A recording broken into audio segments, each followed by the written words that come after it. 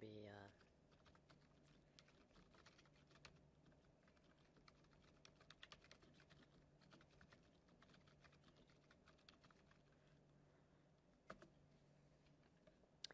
and now I'm going to just jump right into oh, I'm sorry, nope, I want to put down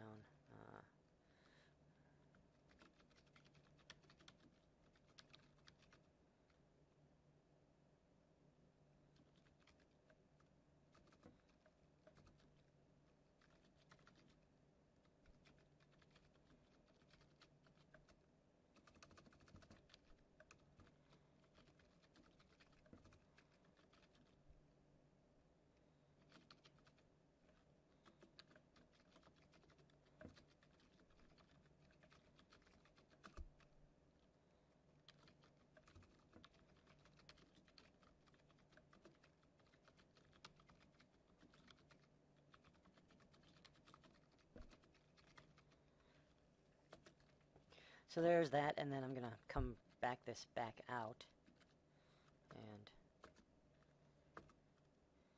I'm basically shift tabbed it all the way beginning and then backspaced it so I could actually put education, like work experience up there.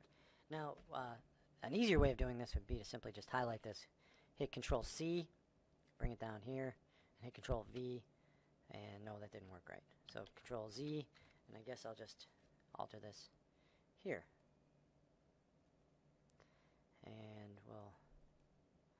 And then bold. So again, I want to put in another bullet. However, though, as you can see, this changed here again, so I need to actually change this back.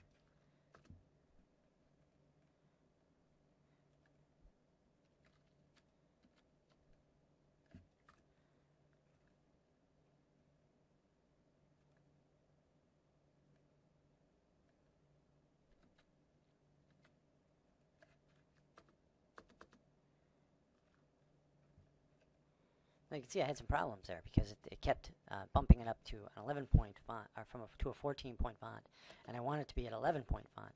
So now let's see if this works again. Okay, now it looks like it's working, but you can see that even people who have some expertise in using Word in a lot of these programs can have problems as well. So I'm going to say from, and you can see it's actually still in bold.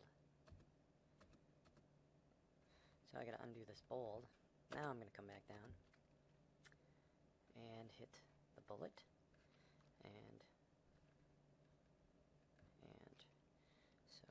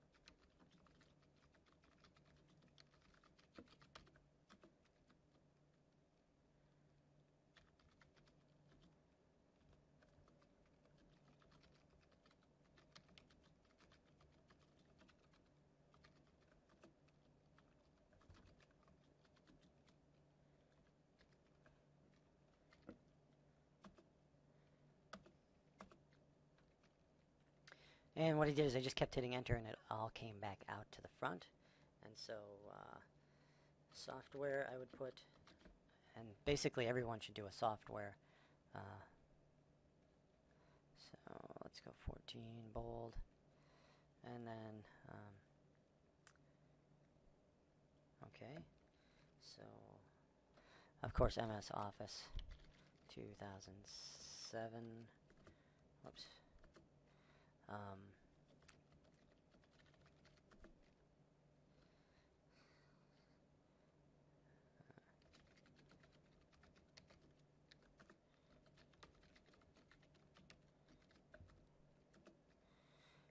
and then of course I hit enter again. Now, when you do your software, on my own personal resume, I basically put in a table because of all the work experience and because of the education, I was running out of space on one page. And what a table does is it allows you, of course, to put multiple things on a single line. So it's always a good. It's an absolute good. So if you need to, remember to put a table in. And to put a table in, all you'd have to do is come to Insert, and they actually have a table here somewhere. Table. So I could put in a table. So if I wanted 4 items by 3 lines like that, I could put in a table. And then you can see that I could put in MS Office. Plus, you can also adjust how you want your table to look just by using any of these borders. And even if you don't want any borders, you can always just put no border. Of course, I do need to select the whole thing. And so if I wanted to, I could put no border. And of course, there would be no border. Now, if you need to go from cell to cell, it's simply the Tab key. Okay, so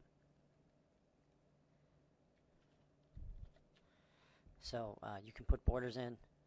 You can take borders out. Basically, what I would do is I would tell you to put borders in until you're done, and then if you want to take the borders out, you can take the borders out. So that's basically a table, and I'm going to delete the table now. So, whoops.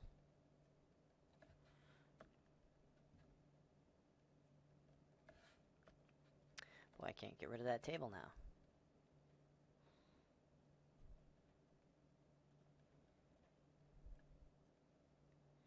There we go. So I just used the eraser to erase it. So now, basically references, and generally with references, you know, it's references available upon request. Okay.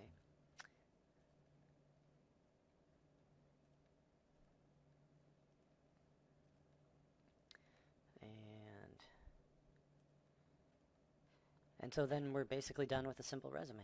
And that's all there really is to it. Remember, everything should be in a bulleted list because resumes are to be scanned. That's what they do with them. In fact, lots of times nowadays, they don't even scan them. They just do a search, like a Google search on resumes for certain key terms. And then they look at your resume. So a couple of things you can do is just make sure that you know the terminology of the field you're getting into, what those terms that where you're being hired they're looking for. So for example, I applied for a job, let's say at a university in the South, and they had special, their own terminology for basically the same, for different terms that we use in the field of education. So they even within a field, different areas can have their own terminology. So you want to make sure that you have the terms that they would be looking for in your resume because they are going to do a search. Okay. Now you can also italicize and bold. So if I was looking for a position in written communications, I may want to put that one in bold. Or if I was doing one of fractions, I may want to bold. Whatever you want to stand out, you should put in bold. So if I'm going for a job like that's important for that, I can put that in bold. So just remember that. So like office, I might want to put in bold, and so on. So you get the idea. And you can see how it looks. I think it looks okay. It's not the greatest, of course, resume because we just did it in a little while. So thanks for coming to LearningEngineer.com. And